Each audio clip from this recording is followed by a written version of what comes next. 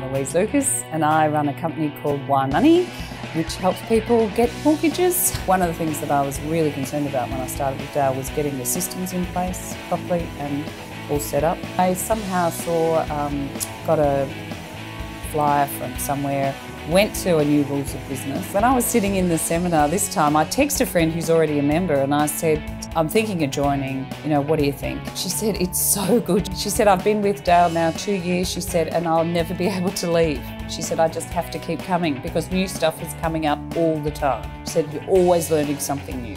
And that's certainly what I've found. As they discover new things in Business Blueprint, they pass it on, so that's a real advantage. The way he organises his systems on Google Drive and sites, and it's clearly applicable across anything, so that's the part I was really interested in.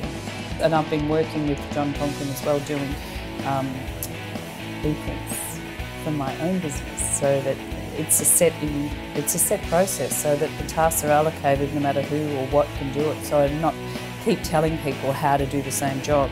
I've used the Google software and I use that for saving all my processes and procedures, but the actual software we use is through the aggregator that I use through mortgage broking, which is connected.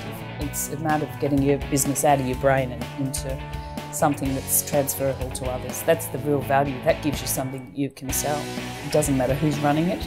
I don't have to be there as much because people can do the processing without me having to have spent 6 months training them every day, to get it right. If someone leaves, that knowledge doesn't go with them, it stays with your business. So that's really important.